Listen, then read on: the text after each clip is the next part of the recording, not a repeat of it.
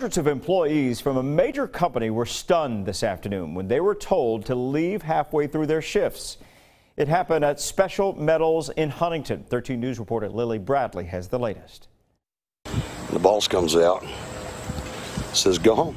More than 600 Special Metal employees sent home early Friday afternoon. This as workers were in the midst of negotiations on a new contract. That current contract set to expire at midnight tonight.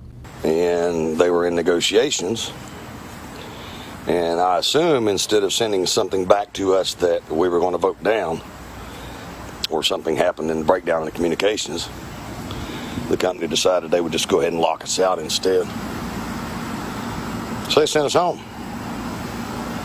So I'm walking around my yard drinking me a cup of coffee, kind of wondering, well, where does that leave us? Special Metals' parent company, Precision Castpart Corporation, released the following statement, saying in part, Special Metals will continue to negotiate with the United Steelworkers Local 7153 and Local 40 in good faith. The company says any employee who was sent home early is being compensated for a full day's work. In Huntington, Lily Bradley, 13 News, working for you. This is a developing story. We'll continue to update you as more information becomes available.